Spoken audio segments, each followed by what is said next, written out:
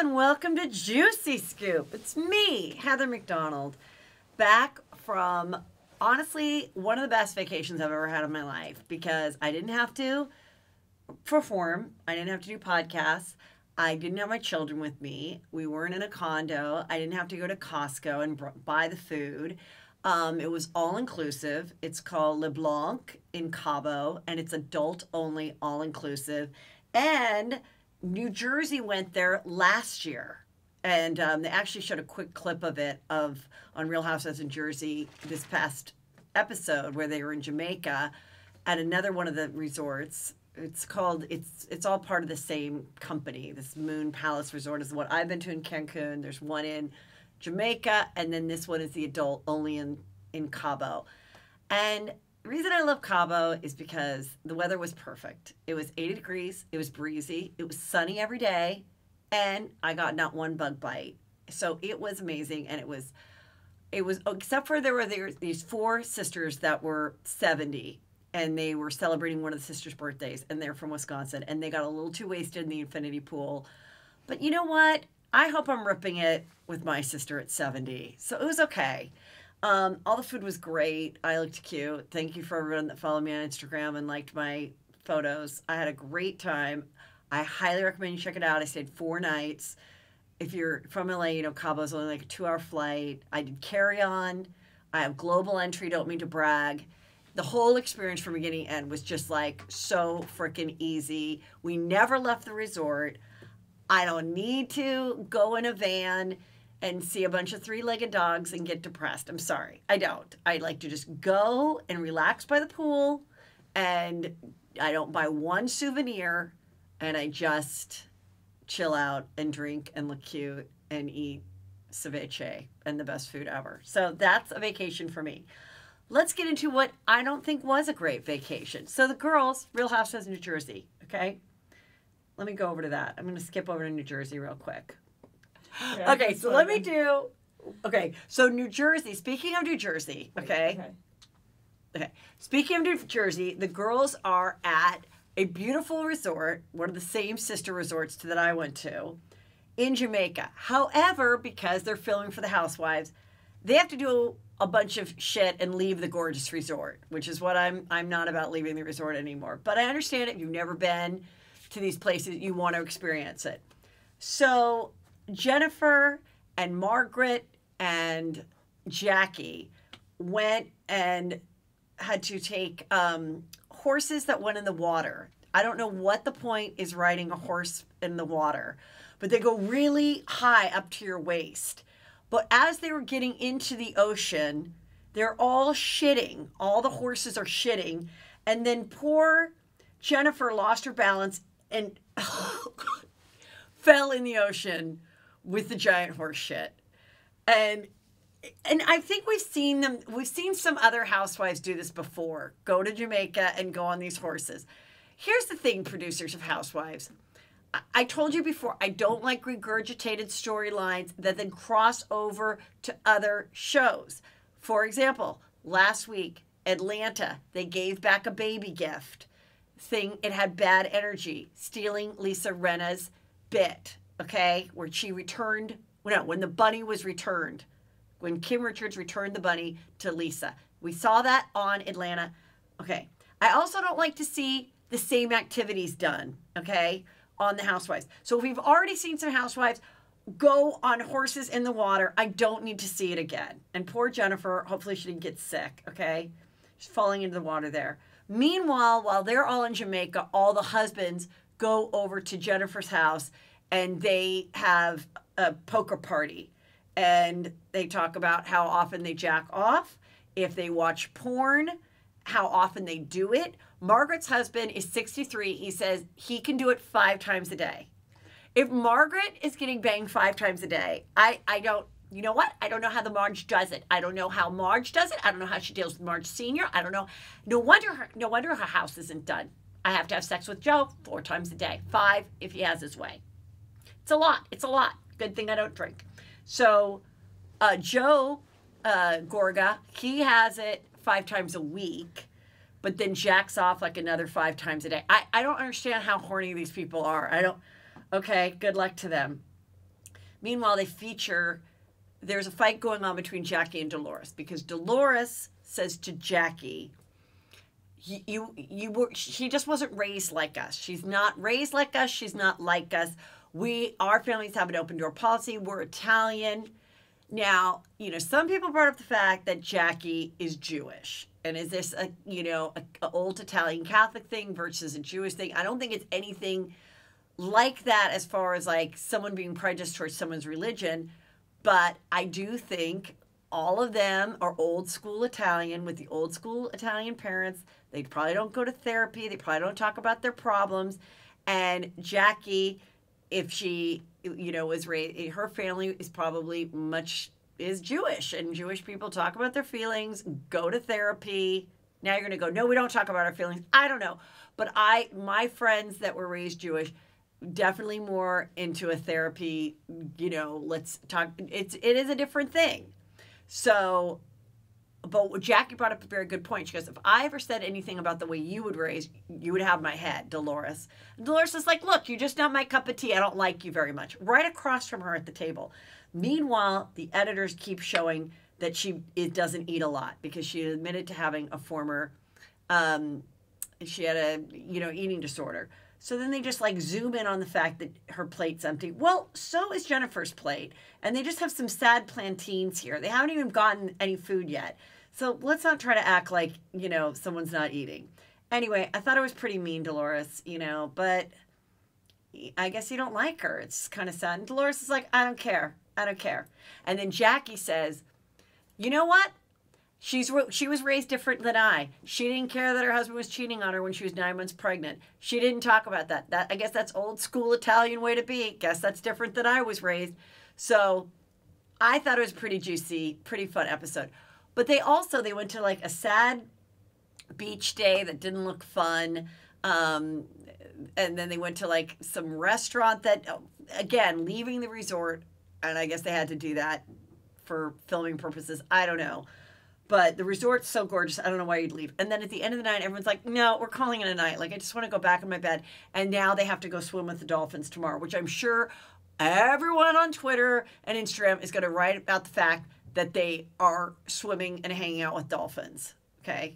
And the dolphins apparently, they don't think are having a good time working in Jamaica. Okay? If I was a dolphin, I'd like to bring a housewife around. I'm just saying. I don't know, but I'm surprised in 2019 that they're going to swim with the dolphins because I bet my prediction after Wednesday, a lot of people are going to do some dolphin emojis and they're not going to like it, okay? But you can't help that a dolphin always looks like it's smiling. I think it's hard for someone to think that they're not having a good dive. Relax, you guys. I'm joking, okay? Can you pause for a sec? Okay, so now let me go back to Housewives of Dallas. That was really good.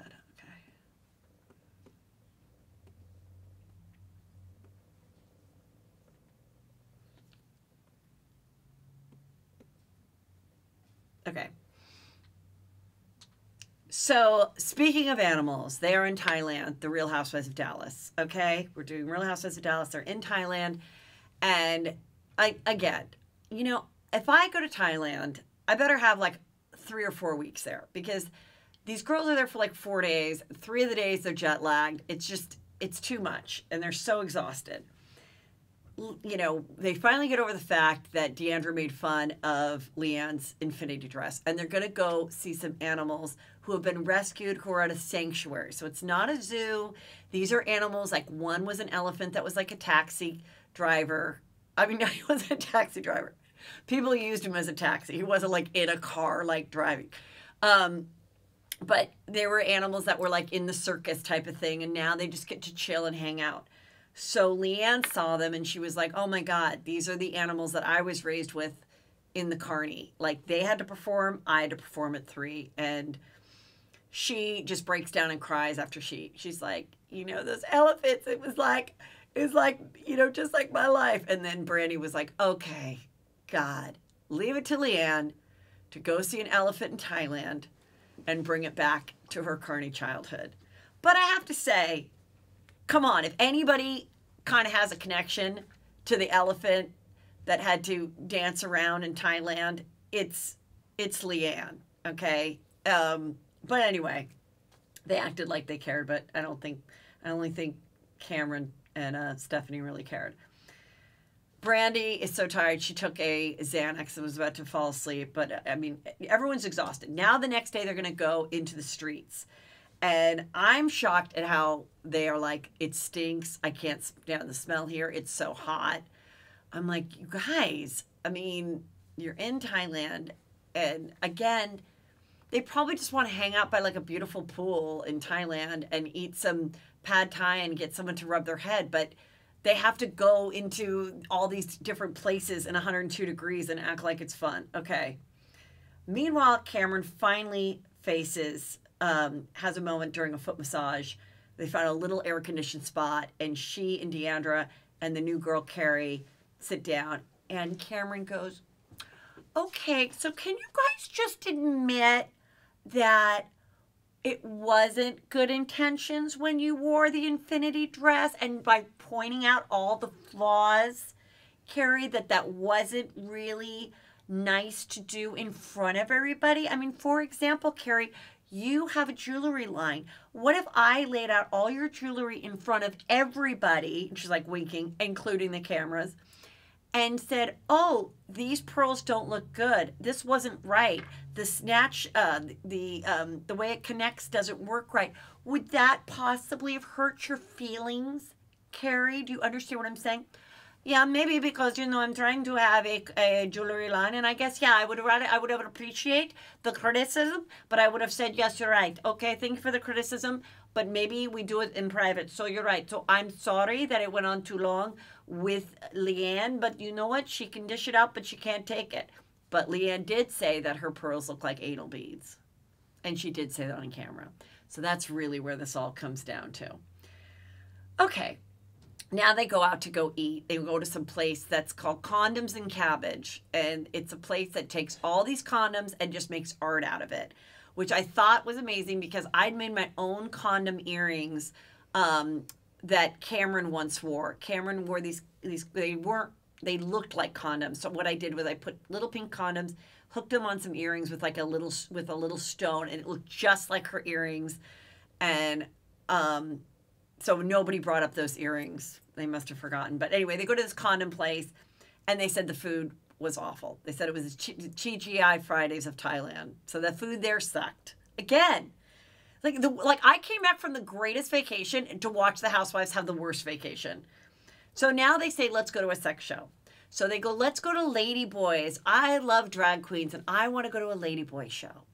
So they can't follow them in. So they see them go up to the Ladyboy show, and then they go 15 minutes later, and Cameron, bless her soul, draws it out, and they basically saw a sex show. They said 3 guys came out, dressed as women, beautiful faces, and then they lifted up their skirts, and they all had penises, and then Cameron describes it. She says one guy was sticking in the butt of another, while the middle one gave the third a BJ. And it was right in front of them. So they go running out after 15 minutes. But they haven't had enough, okay? They are going to go to the female ping pong show. And they go in there, and Leanne's kind of complaining, and she's not really into it, but she's going to go. And then once again, Cameron describes what it is. And she said these girls are shooting ping pongs out of their vaginas, and that you actually have a paddle. You can sit in the audience with a paddle and hit the balls back. Now, this is where it gets interesting, because in 2019, Leanne brought up a really good point. She's like, I'm not comfortable. We are in the midst of watching, you know, sex workers.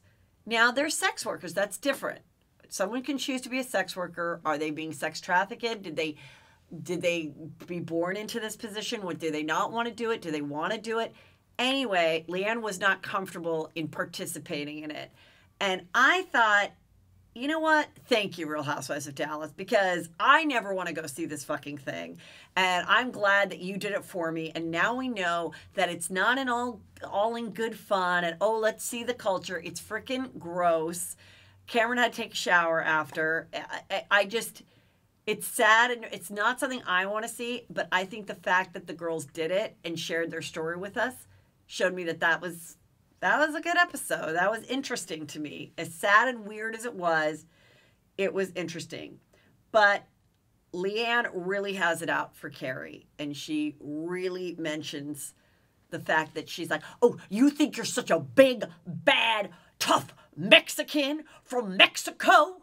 And then you say that you can handle yourself? We're in a bad area. And I told Carrie, I go, we are not in a good area. And Carrie said, oh, come on, I'm from Mexico. I go to the really bad areas with my daughter, and it's always safe, you know, so we can get the fake Gucci stuff. She said that on camera, too. So I guess in Mexico, you can get some fake Gucci stuff, which might look like a scary area, but according to Carrie, it's not that scary, and it's worth getting a Gucci belt. So now if you see Carrie wearing anything Gucci, it might be not authenticated, like you can from the Real, right? Anyway, she's going to get a lot of shit for the fact that she mentioned that Carrie was Mexican. But if you really watch it, she brings it up too as her own life reference and saying, I can handle myself in Thailand because I grew up in Mexico. But it's clear that Leanne doesn't like anything about Carrie. They do not like each other. So, you know, it's going to get weird. Okay, so now let's get into 90 Day Fiancé.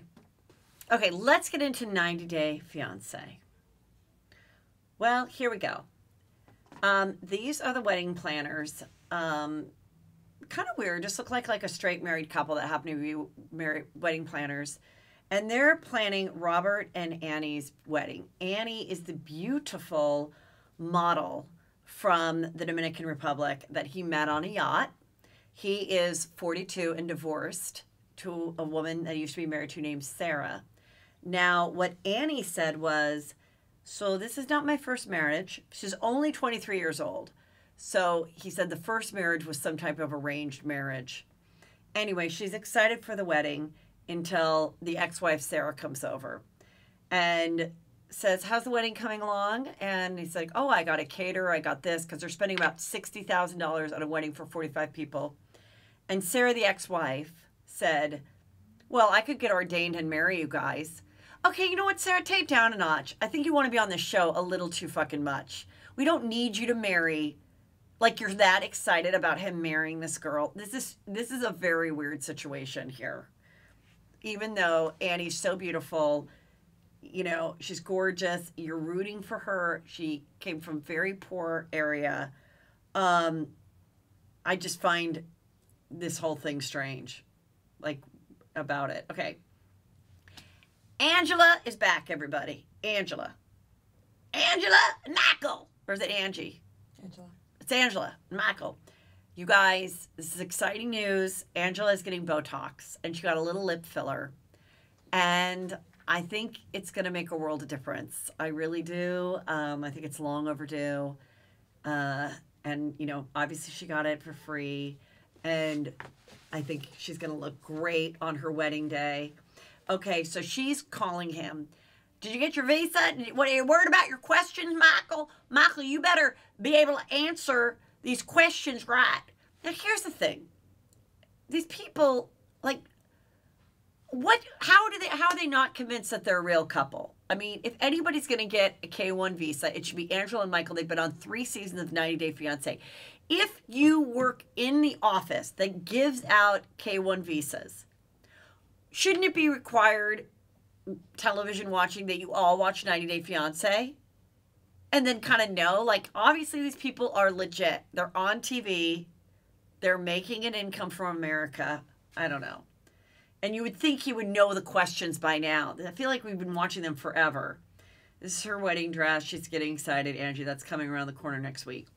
Okay, there was this girl named Emily, and she was from Portland, and she went to Russia, and she met a hot guy at the gym, and he has 2 babies and 2 former ex-wives. and she just gave birth to his baby. But I just want you guys to go to my YouTube page. It's youtube.com/HeatherMcDonald. But I just wanted to zoom in on her baby's body. It is the fattest, cutest Russian baby you've ever seen in your life. I mean, look at this thing. He is huge and fat. Anyway, she tried to tell her boyfriend as they were getting ready to pack. She's like, oh my God, look at these pants. I'm never going to fit in them. By the way, she's totally thin and looks amazing for having a giant fat baby. But he's like, well, that should be your motivation then.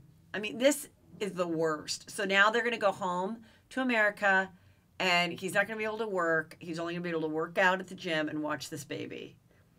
This couple, Blake and Jasmine, are such a mismatch, and they just found out that they cannot shackle up, is the way his mom said, in his parents' home. So she's going to have to stay with the parents, and he's going to go with the brother. And it's like, wait a minute. She has a sister who won the green card lottery and also lives in LA. Can't she just live with a sister? No, she can't, because that would not make for a good episode of 90 Day Fiancé. She hasn't smiled once, and I don't believe that she said that she can't bone Blake, because this is another really weird relationship. This is Marcel, the beekeeper, and his fiancée, Anna, who's also a beekeeper. Marcel speaks no English. She's from Turkey. And the three sons do not like him at all. And Anna's just like, I know you guys don't get along and you're not excited about him, but, I mean, eventually you're going to leave, and it's just going to be me and my bees. So I deserve to be happy. I mean, why does everything have to be so hard for me? And they're just like, but, like, he's weird, and he's not even telling his family that you have kids. Yeah, well, that's a problem, but I'm going through with this marriage and the bees. So they go and get their tuxes, and it's just really uncomfortable. And then there's this cute guy. His name is Sing Jae, and he is from South Africa. And his girlfriend is very cute, Tanya. They have a lot of chemistry. They live in a shed outside of her mother's home. But now she's leaving him with her mom, just like Blake is leaving the other girl with his parents, because she is going to be an herbalist and has to go to a month-long class to get her certification in Costa Rica. You know, I don't know. Maybe when they were picking the people, they were like, oh, this will be good, because then it'll be really awkward that the South African has to hang out with this mom who's a construction worker and he's going to make him do work. But I think that's weird that she's leaving. So you guys, the holidays are here, and you're probably thinking, what can I give the fellow Juicy Scooper in my life? Well, if they live in San Diego, Boston, or DC, I hope that you would consider getting them tickets to my show. How great is that? Anyway, they're all at heathermcdonald.net. There's VIP options available. And again, that's San Diego, and Boston is in January, and then also February I will be in DC, but more dates are coming at heathermcdonald.net. So check that out. And now for a real juicy interview with Bobby Burke from Queer Eye. It's so good and so interesting. Here's some hot topics. Jacob Bush, one of the heirs to Bush beer, okay? It's like worth a couple billion, I don't know, $18 billion. Big family. Anyway, he is 28. He is dating Rebel Wilson. Okay, that's what Radar Online is reporting. They've been photographed together. They went to the Cats musical at the Pantages Theater. This is interesting because I've hung out with Jacob a few times when he was dating Adrienne Maloof. He was dating Adrienne Maloof when he was like 21 and she was 51. And it was some juicy scoop. I mean, a 30-year age difference. I went to their Halloween party. And she was dressed up as a cougar, and he was a cub, which I thought was pretty cute. And he was very nice and very into meeting me and being my friend. And then Peter and I went out to dinner with the two of them, which I remembered very well, and I will get into on Patreon this Friday, because it's a little too juicy for the regular show. But if you have not joined Patreon, it's patreon.com/juicyscoop. Anyway, they dated for quite a while, on and off, I think. And not together anymore, and now he is dating Rebel Wilson, who, you know, I think it's really interesting. I mean, she's beautiful. She's super funny. She's a huge star.